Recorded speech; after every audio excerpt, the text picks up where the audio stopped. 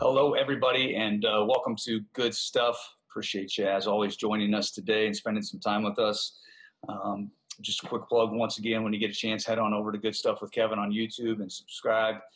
You'll see now 26 videos and a bunch of others, and what will be number 27 after today. Yeah, we're really looking forward to staying in touch with you and hearing your comments on everything. It's been great.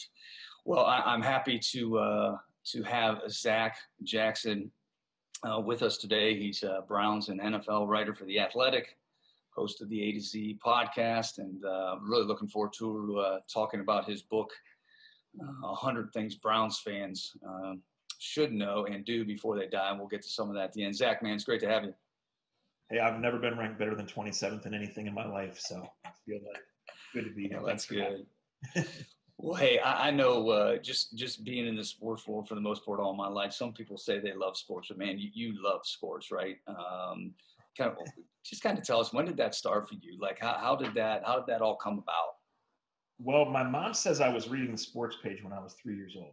So, obviously I don't remember that, but I don't think she's making that up. So, like as a kid, that's just what I loved, reading the sports page and watching ESPN and following and playing. Like, of course, I played video games like every kid, but only sports games, just always doing that.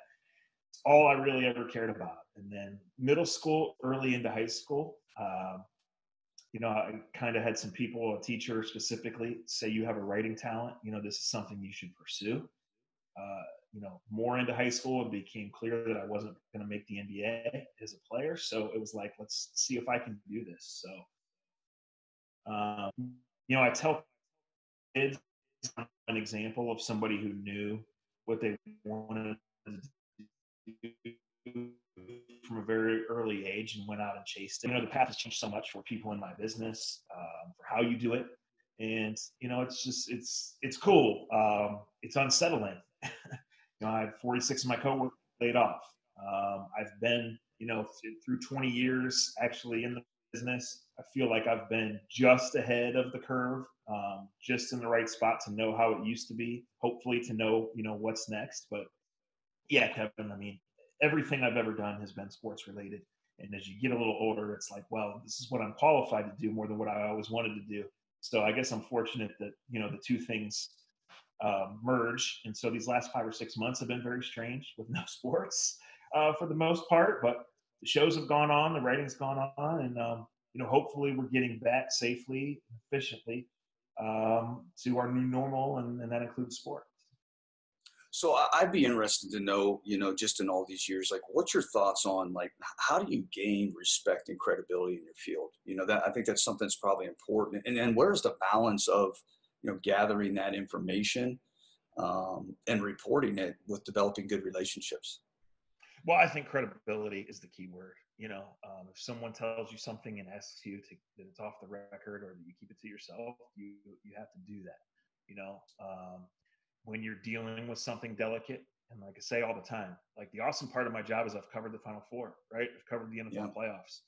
I've covered in LeBron James. The bad part of my job is you call people when they're fired. I've been to funerals, covered funerals of people I don't know.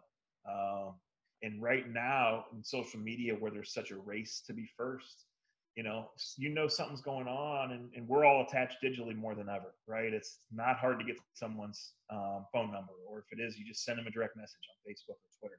So you have to know that you can be trusted with that information. You have to trust that you're getting the right information, and it's just about being accurate. Honestly, I really think that one dumb tweet or one wrong breaking news when you're in a rush to break it can ruin your credibility forever. Well, you said something really key to me. You said, rush to be first, and then you talked about accuracy. So there's two different things, Yes.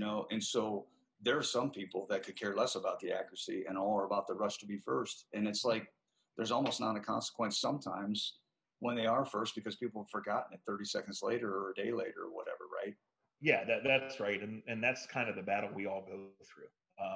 When you think you're breaking a story at this point, there's a rush involved to it. Like you feel it's the adrenaline, like I'm going to have this.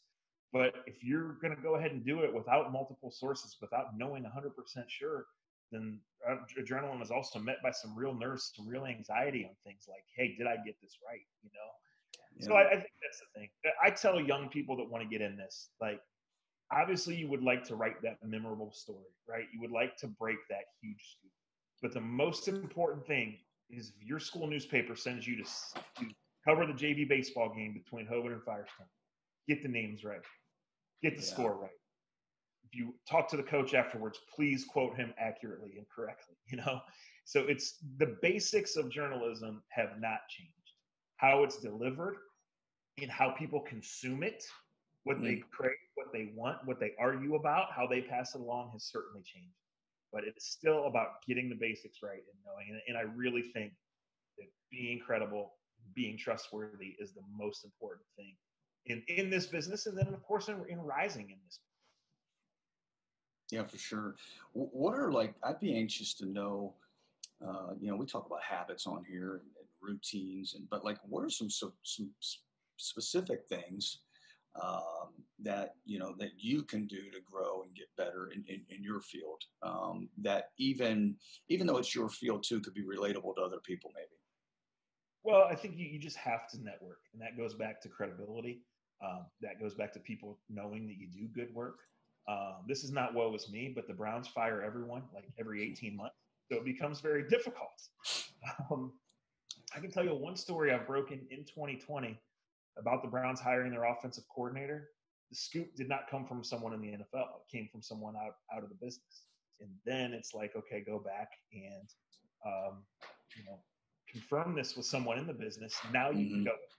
And so then 3 weeks later, I'm at the combine, and then I meet Alex Van Pelt, and he says, "Oh, you're the guy who had this first. How'd you do that?"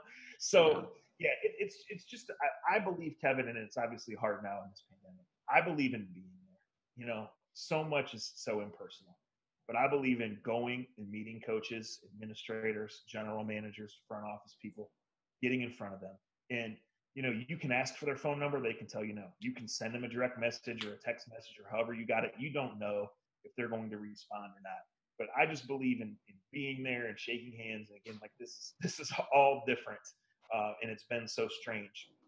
But I just believe the face-to-face interview, the face-to-face interaction is how you build it. If you have a scoop, if you're a college AD or you're a rising NFL assistant coach, you have to know me and trust me to give it, because you don't know where it's going to go. And, some teams, they get mad if they don't get to break the news.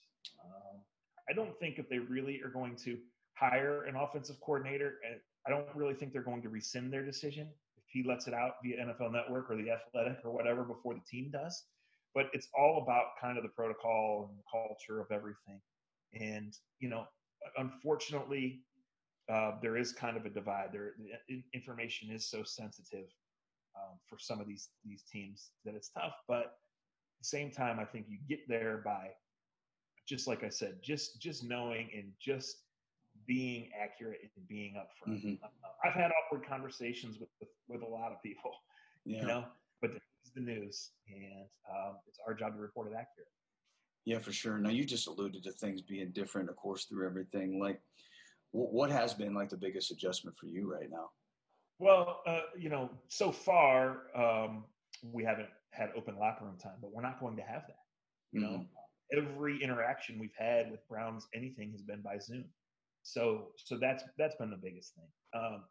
In a way, specifically going back to the draft process when all this was new, it was good because people were actually accessible to their phones, instead of sitting in hour meetings all day. Right. But it's just different when you're not there, when you're not seeing. And we're still 14 days from Kevin Stefanski coaching his first real practice. Normally they would have had 15 or so, about 15 or 16 full squad practices in the spring. They would have had on top of that 6 weeks where the guys were around and could go through drills and have formal meetings and informal meetings. So everything has kind of changed there. And the way we go about it, whether we're getting a scoop or just trying to get that next piece of the story, is so different because we're not going to get one-on-one access to the guys. We're going to have to rely on the Zooms. We're going to have to rely on networking and things like that to get more than the actual story. So what would you say to people that are listening? what's been your biggest lesson or even advice that you'd give based on adjustments? Because you're constantly making them, not knowing what tomorrow will bring, right? Yeah. I guess it's just always make that extra call.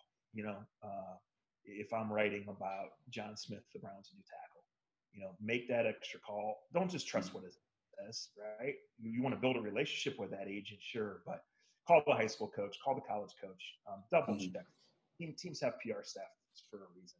And if you're going to, at our company, especially now with COVID and whatever, we have installed extra layers of things you have to check if you're going to go with a sensitive story. But to me, you need to do that on your own. And it goes back to the rub is we're trying to be first, right? We're trying to get ours tweeted. We're trying to get it out there. Right. But you just have to be sensitive to everything that's going on. And, I think just this summer, I think I've missed out on a story because I couldn't get a second person to confirm, is it a big deal in the scope of things? No. I just think you have to be thorough, and being right is much more important than being first. Well, what about the other thing? I'd be interested to hear your thoughts on this. I'm really big on, hey, this is what I can control. This is what I don't control. So I'm not going to spend my time over there. And I think right now, a lot of people are getting so wrapped up and consumed, to your point earlier, with what they don't control, and it impacts them, some without them even knowing that. You're in something where, well, we all are, let's face it, like you don't know if there's going to be NFL, you know what I mean? But you have zero control over that. So what's your advice or thoughts when it comes to that philosophy? Don't get angry and go on Facebook. That's what I would say. But from Sure. I mean, like I said, I've talked to people through this, and I've like college coaches, for example. I usually cover the NFL, but if I have a story, I have a story, and they've said, "Hey, this is going to happen. This announcement's coming down." Well, if I don't know, or if someone doesn't want that out there, or if I can't triple confirm that, I'm not going to run with that. Kevin, I've also had college coaches contact me and say, "What are you hearing? Do you know?" Like, nobody knows what's next. Right. In the sports business, it's probably changing forever, or at least for the foreseeable future. So yeah, I mean, with our company at first, it was like, "Oh, rah rah, we can do this. We can write compelling stuff. We can keep people coming in." And then the realities were that we were getting killed. People weren't subscribing. People have real life issues. There's no sports to cover. So I don't know what the immediate future of my job is. I think there's going to be an NFL season, and we all hope it'll be a full NFL season. And we all hope by early 2021 we'll be back in doing this. But that's all out of my control. So the first day we're allowed to go watch the Browns, I'm going to go watch the Browns. Later Right. today, if he's on Zoom, and it's my job to write something as compelling as can be from what he tells us about this. One of the things I'm going to ask him, unless somebody beats me to it, like, do you let the quarterbacks be together, or do you really keep them separate? Because if 3 quarterbacks get COVID and you have a game on Sunday, all of a sudden you're playing the undrafted rookie from Princeton. So I think in a way, Kevin, my job doesn't change. It's to be as confident as I can be with what I know about the team, about the league, with what's going on, and then try to turn that into something interesting. And that becomes a rub. Like, there's a line between asking the compelling and pertinent question and trying to be a jackass. Yeah. Right. In a group Zoom, there's a line between, okay, everybody's getting the same few things and kind of writing the same stories. How do I ask this if I have this great story idea and I'm trying to keep from someone else? Mm-hmm. These are challenges that we all have. And again, it's kind of out of our control. I have a player, I could see my phone light up a second ago. He gave me his high school basketball coach's number and his college position coach's number. So I call those guys. They don't know me. I don't know them. I don't know if it's a great interview. I hope it is. I hope I can turn it into something that nobody else has. But I don't know. If they don't respond to my messages, right? If they don't call me back, what's the line? When do I quit calling and trying? Yeah. How awkward is it if they come up and say, and I don't think it's going to happen in this case because the player gave me the person's name and number specifically, but I've called and said, "Hey, coach, in such and such year, you coached these 3 guys in the All-Star game, such and such All-Star game. They're all in the draft this year. What are you thinking?" Glowing about the first 2 guys, and then saying, "I don't have anything to say about, Joe Smith, the 3rd guy." That's awkward. That's weird. But it's out there, and it's why you do the thorough work. Well, and you mentioned that I think something you mentioned that was key there. Your job doesn't change. I think a lot of people can relate to that, and hence complacency, boredom, however you want to look at that, So where do you get the inspiration when it's the same routine over and over and over again? Um, that's a great question. I'm not sure I have a great answer to it. It's what you do, it's what you love to do, and it's my job to, like I said, to be compelling, to be accurate, to be different without going over the line. In this market, right? I need to make people say, without insulting any of my peers, that they want to read me. Well, why? What do I know? How do I deliver it? It's different. So that all doesn't change. It's super challenging because there has not been a practice yet. So the assignment comes last week from the national desk. Hey, we have to have 53-man roster projection. Okay, that's great. Well, normally I've watched 4 practices during the spring, and I know who they like. Do any of these rookies have a chance to be ready in 5 weeks? I don't know that answer. And as I've told friends who were coaches and scouts before, like, one of the differences between me and you is you guys have to be right. I don't. Yes, So, right.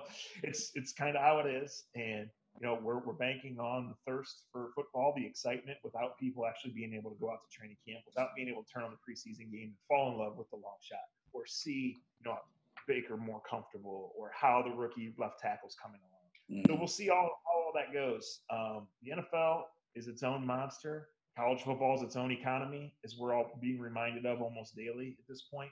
And I think people want it, and people want to see it. So there's still plenty for us to write about, to talk about, to cover. And if it's just packaged differently, if the time of it is differently, or if we have to talk more about business things, about safety things, when we like to be talking about who's the third safety or who's the third corner, or should so and so be traded, then that's just how it's going to be. Right. And I think ultimately, Zac, the one thing, it's what we started talking about here today. I think the thing that keeps you probably going every day in that routine is your passion for this, right? You love it. And that's I guess where I would just interject to people that are listening is it's your why and what you do. And I think that's important. And you did mention that you don't have to be right. I get that. I totally get it. But how have mistakes that you've made or failures that you've encountered made you better at what you do? I just think the next time you go through and you say, hey, maybe I don't need to be this strong with this opinion. I've had people call and say, hey, I read your article and I don't think you're being fair to this group, for this GM, for example, because here's what he inherited. So I just think you make sure you're laying out both sides. Right now on July, whatever the heck day it is, 2020, I think the Browns have a chance to be really good on offense, and I think the defense, right? So, am I probably wrong? Is the truth always kind of in the middle in the NFL? We'll see. I guess what I'm trying to say by that is, Kevin, I don't need to go on and attack a player's personal character and makeup, right? Or say that I don't think that this coach has a chance, but I can say, hey, until I actually see them tackle somebody, I'm not sure that they're going to. These are strange circumstances for everyone. They play Lamar Jackson in the first game. Like, he's going to start at 1 o'clock and still be running at 4:30. I think. Maybe I'm wrong. Yeah, right. I would say I've had very few actual contentious moments, but I am going to always be certain that if I'm writing something about it's time to move on from a certain coach, it's time to move on from a certain player, or they really blew this, I'm going to be as fair in my presentation as that. I'm not going to let it go lightly. I'm just not, because you have to take into account that these are people, these are jobs, and that this is my opinion. The Browns have never paid me for my opinion. Even when I worked for the team, it was down the middle, right? They never asked me for a football decision. So this is how I present it, and we'll see how it goes. Yeah, for sure. Now the people you're around a lot of successful people, high level achievers, however you want to put it. Whether that's the people in your field, whether that's players, whether that's coaches. Is there one thing, or even a couple things, maybe? And heck, man, let's go back to Jim France at Manchester. Let's throw him in there. I mean, what is it about all these people that sticks out? Is there something that you see that is consistent, and anything you'd like to add to that? Yeah, I mean, I think they have their core beliefs, in how to do it. Jim Francis run the ball, right? Urban Meyer, it's just recruit really good players and just push them to be the best. I think it's a consistency in what you do. I think it starts with a work ethic, Kevin, a willingness to do it. Josh McDaniels, when he took a job, I think in the steel industry, right? And when he took the internship, basically with the Patriots, I don't know if it was called an internship or not. He thought it would help him get the McKinley job, and he was right. Like, so I think you get in, you learn. So it's just a willingness to learn, to work, and to go. And of course, these guys get big egos, right? Of course, they rely on their friends along the way. But I think the best ones, they combine smarts and savvy with just what they believe and how it should be done, and let it go from there. So it's been interesting to meet all these coaches, right? And there's 100 different personality types and things like that. Sometimes do I think I see through guys? Sure. Sometimes am I wrong in that? Sure.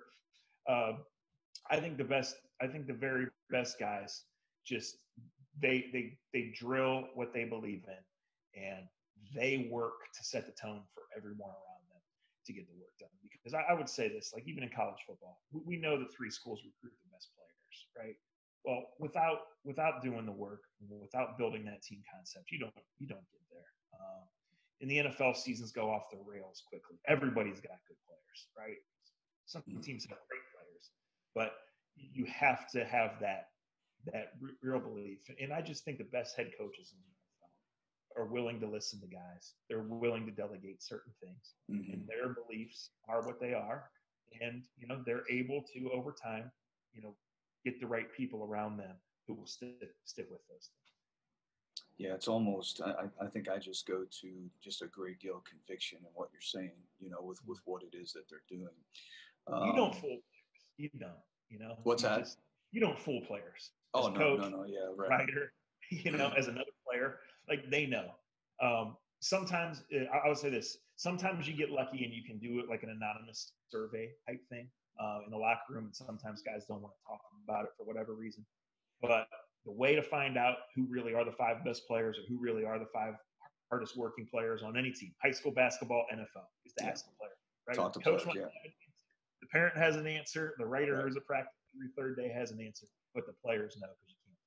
Well, yeah, and I mean, being at the levels that I were, I could ask kids to, hey, in the basketball locker room, label 1 to 12 the best players, and if I was the seventh best player, I would have put that. Now my mom would have thought I was the first, but that they all would have known. I would have liked to do that every year and then hand it out before the year started or weekly because they definitely would have known. But well, hey, I think the one thing that people probably that are listening that would really want to know is just an inside look, if you will. I mean, the Browns organization, just what it's been through. I mean, I don't know if we're able to agree, but I guess one word that comes up to me is dysfunctional. We're talking about the successes and failures of some things with you, but like, why is it like, what is it? Why can it change? And why does it somewhat stay consistent? I mean, it seems to be moving in the right direction, but yet we don't know. This guy, like you said, hasn't coached a game yet. I know they've assembled some more talent, yada, yada, but there's a history here of a consistently dysfunctional organization. Do you want the 2 or 3 hour answer or the 2 or 3 minute answer? depends on how long your mom wants to listen or anything. Yeah. So they've had just so much change, Kevin. And some of that is because they've drafted the wrong guys or hired the wrong guys. But also the flip side of that is you have to stick with it, right? You don't just, especially with millionaires and egos involved, you don't just build a culture by bringing in new guys who are smarter than everybody or better than everybody, because it's not that easy. So they haven't stuck with anything. They've made some outrageous hires. And I think through the ownership changes and through, the common thread in pulling the plug on guys is guys get too power hungry or, majoring in the minor, just worried about other things. It is so hard to build an NFL team full of 21, 22-year-olds you're making rich for the first time and meld them with 29, 30-year-olds who know the younger guys are coming for their jobs, right? Those checks are drying up. But if you don't have core things you're going to stick with and good guys and good people who understand that it's the players and the coaches and the executives that matter. I mean, there has just been so much ego, so much off-field crap, and so much, just pulling the plug. There were a million red flags, a million reasons not to draft Johnny Manziel. They did it, right? They're going all the way back. Like Butch Davis would tell Tim Couch he was the guy one day, and he would tell Kelly Holcomb he was the guy the next day. And neither of them were the guy. They went to Jeff Garcia. He wasn't the guy. Butch got fired or quit and still got paid. It's a broad question, and I could keep going. Right, I get that. I would say this here at month 6. I'm really, really impressed by Kevin Stefanski and Andrew Berry as people. Right? Mm-hmm. Does that matter? I don't know. They've certainly encountered an unprecedented thing here with this pandemic and the way the off season's gone and the season still kind of in limbo. Certainly, even if we go through training camp, it's not going to be the same, right? But they have not encountered that first football thing where players unhappy because he's not getting the ball, right? Players unhappy because he should be getting paid more than such and such in the locker room. So-and-so is not putting in the work. And again, the players know what's going on. Right. You add to that some of the front office stuff where they've had, and it's in the lawsuits, they have had just about everything. I really believe this. I don't say this. This is kind of funny, but I really don't say it lightly. A threshold the Browns have to cross in becoming a relevant team is that everything you hear, right, on a podcast, on Twitter, and talking to whoever, you have to get past where everything's believable. And that's, front office employees being too big for their britches. That's, players, just abandoning the coach or not putting in the work. That's signing the wrong guys to huge contracts. And that's like everyone in that locker room knows what every other guy in that locker room makes. And even when you're way under the salary cap or even when you're building for the future, if that guy that's the second highest paid player on the team isn't playing and working like the second highest paid player on the team, that'll eat your culture from the inside out, and it's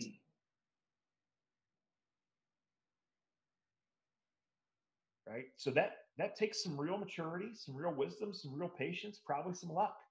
Browns have had none of those. In some cases, they flat out hired the wrong people in key positions. Those people have hired their buddies. Culture's been rotten from the inside out. In some cases, they pulled the plug on those people and you'll never get in. So I truly, truly, truly believe in Berry and Stefanski. And I want to sit here and tell you and everybody that's watching that believing in them as people will ultimately come. But they have to make the right football decisions. They have to get the guys on the same page. And I just thought last year they were just so immature as a team. I know but I can keep going. And I think it goes back to. Yeah, no, for sure. But I think two things that stick out to me. We talked about it earlier, but having conviction in what that is, and ultimately it does start at the top of the leadership and creating that culture. And I know that's a buzzword, but that's a real thing, and everything that you're talking about is encompassed under that umbrella. So I think that's really important. Hey, I'd like to talk, about the book here. It's something I've wanted to do. I mean, simply, this summer, why Kevin marks 20 summers that I've been around. I started as an intern when I was 20 years old, when the team website was brand new. Like we social media wasn't out there. All these other ways now the teams reach fans weren't out there. So I worked for the team for 10 years, and then in my various jobs since, I've covered the team, sometimes on a daily, hourly basis, sometimes more from afar. But Triumph Books reached out, said we want you to do this. I like the format, and it was good to get tell some old stories and tie some things together. I learned a lot, stuff I'd forgotten, stuff I'd misplaced, and it was just a really good experience. So not right now am I ready to dive in and do another book, but I do have some ideas. I thought that was good. So it's actually the third book that I've done. It's the first one that's been professional. Right. Well, what would Well, it's just such a different discipline. what would be your you said When you you're writing learned a for the lot. internet, What it's would for be your right one now. takeaway? And occasionally, or more than occasionally, hopefully you get the chance to dive deeply on some things or take people back. But you're usually writing about right now, and specifically in covering today's NFL, you're usually writing about tomorrow more than anything else. So just to carve out the time to do it, to present this sad history of the New Era Browns, but be fair about it, right? Not to beat people over the head with it, because Browns fans know, so they're not going to buy the book if I'm going to rub their noses in it for 80 chapters, right? So it was a really cool challenge to do that, and then you know even I work for a great company, right? But in today's journalism world, we all work for ourselves. We all brand ourselves. We all put ourselves out there. Any idiot can have a podcast. I have three of them. I'm proof of that, right? So yeah. So to get out there and say I'm going to go do this book signing, and frankly, I had two of them canceled by COVID. To get out there and sign my name to that stuff, and to make time to drive to Youngstown and sign books, not knowing if more than 6 people are going to show up. And luckily, 8 or 9 showed up, so that was great. All of that was just a great, like, kind of personal challenge to take that on. And if in 6 months the check's coming and it's more than a couple bucks, that's great. But I just thought it was cool, and I had my name attached to it. Books do still live forever, and so hopefully that will. And we'll see. What my next one is. Like I said, I have a couple ideas, and one of them I would like the Browns to win some games, make it a more positive story. And another one, I feel like after doing it, I kind of have a better outline for how I would present, how I would go about attacking. Yeah, for sure. Well, it was a challenge in shaping so out of the 100 things you have, like, but some of the stories I was dying to tell. So let's see. The one that comes to mind is the winningest quarterback, Kevin, in the new stadium. The quarterback that's won the most games as a starter in the new Brown Stadium.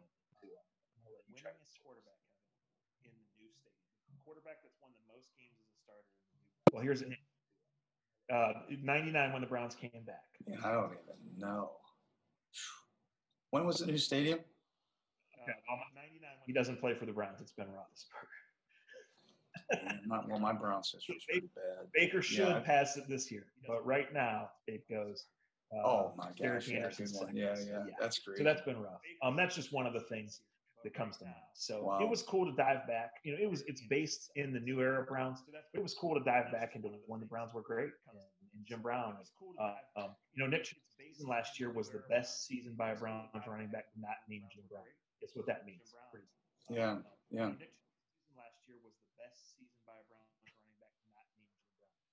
Yep.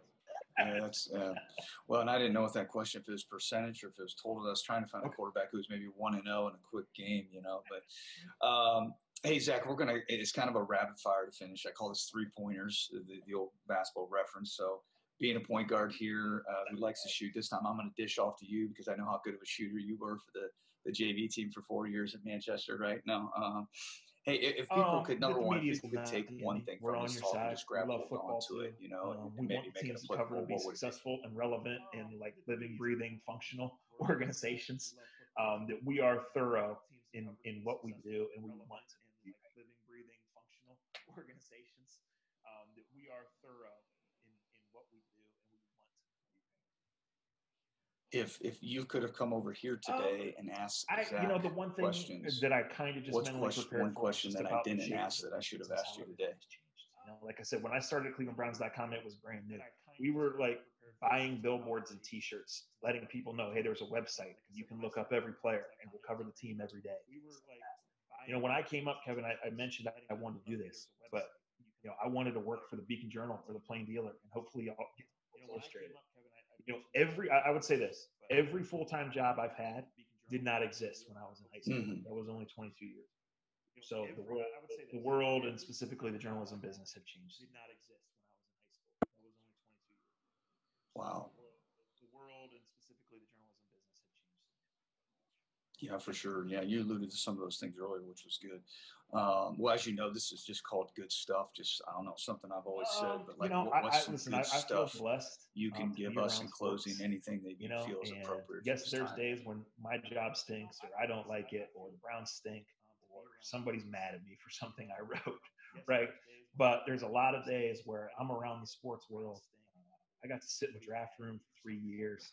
I've been to the Final Four, different levels of the NCAA tournament, covered the College World Series.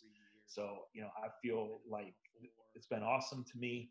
I don't feel like I've ever worked a day in my life, at least not for time. And, I like to come on and talk about this, to think about to my Yeah, for young sure. self that, hey, when you're 40, like, you don't know what a podcast is, but you're going to spend 40 minutes like just telling jokes and telling Manchester football stories and Yeah, arguing about NFL players, right? And making NCAA brackets. And like people are going to listen to that. Like, hey, I've done a good stuff. Making NCAA brackets. And like people are going to listen to that. Like, yeah, hey, right. good stuff. Yeah, right. Yeah, for sure. Well, how about in closing here? How can people, I don't want them to get on your Wikipedia page and go to that ZacJackson.com and mistake that that's you when I was looking into Well, I that. would But say the how can main people avenue is find out Twitter, about the book? Akron Jackson. Where can So they I'm find you Akron on Jackson on social Instagram too, media? but Twitter is where, All that. we tweet all of our athletic work. I'm on Facebook as well. So if you Google me, ZAC, my mom will fight you if you try to go with the H or the K or something like that. Zac Jackson, Akron Jackson. I'm on Twitter every single day, for better or worse. I'm on the other platforms a little less. And, this is the time, even though the schedule's different and delayed this year, we'll be covering the Browns from every minute, every angle through August and September, getting ready for what we hope will be start of a season on September 13th.